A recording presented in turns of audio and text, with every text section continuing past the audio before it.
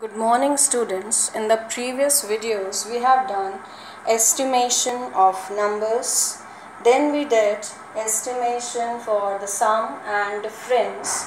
Today first we are doing estimating product and quotient.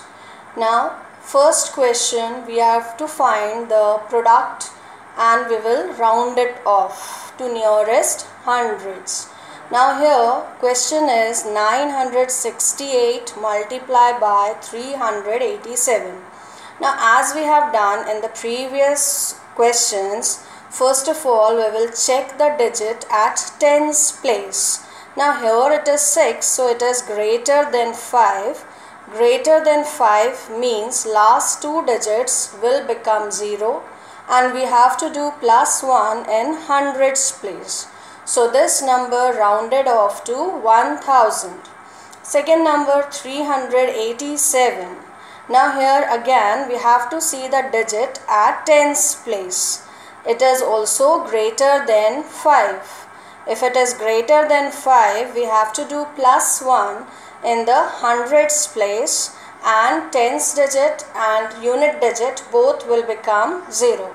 So 387 rounded off to 400.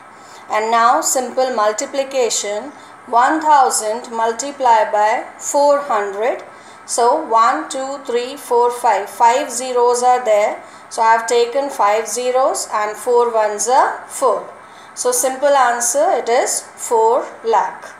Similarly, we have to find the division also. So let's take one question of division.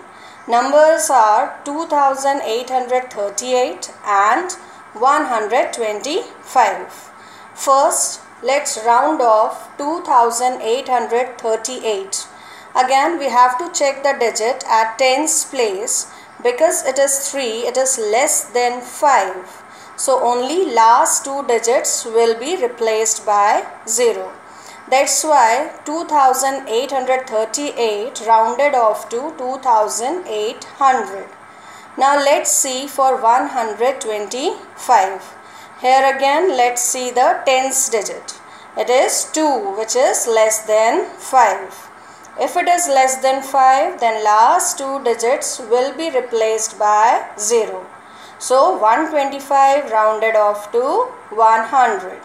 And now division. So 2800 divided by 100. When we will divide these numbers, we are getting 28 as answer. So this is how to round off the numbers. We have done for addition, subtraction, for product and for quotient. Now the next topic which we are taking, it is formation of greatest and smallest numbers. This you have already done in your previous class. It is just a revision for you.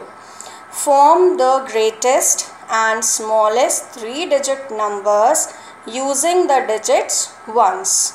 Let's take first question. Digits are 2, 1 and 0. Now we have to make greatest number as well as smallest number and only 3-digit number.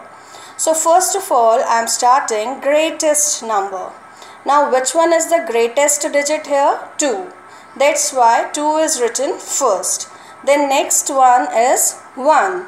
That's why 1 is written. And the last one is 0. So at last 0. So the greatest number is 210. Now let's talk about smallest number. Remember this, that whenever we are writing smallest number, 0 cannot come in the first place.